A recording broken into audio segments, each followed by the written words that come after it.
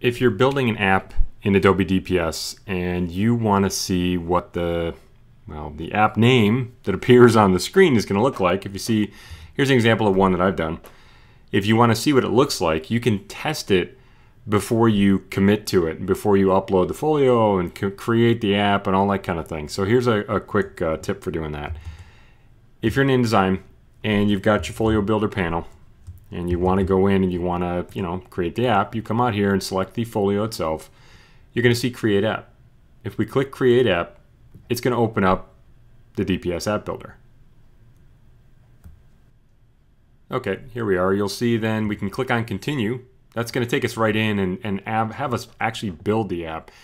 I'm always faced with the app name, and I'm like, okay, well, that's what shows up out there. Well, we can put something like 13 characters in there, okay? But if you notice over here, this is kind of cool.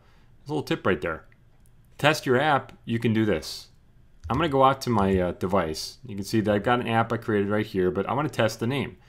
So if you go to a browser on the app, let's say I'm on my iPad and I go to a browser and, hey, I got my site open here. What we can do is we can come up here, tap on that, and say Add to Home Screen. See right there? Click on Add to Home Screen. Tap on Add to Home Screen, rather.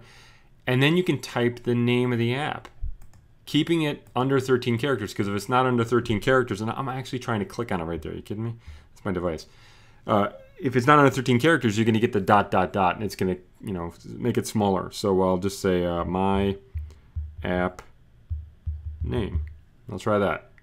And then I'll click Add. And then if you look, you'll see right there. Just to test it out, just to see what it's going to look like. And it's simple. This is dumb, okay? But I saw that and I was like, that's awesome. I've actually had to deal with that before. So there you go.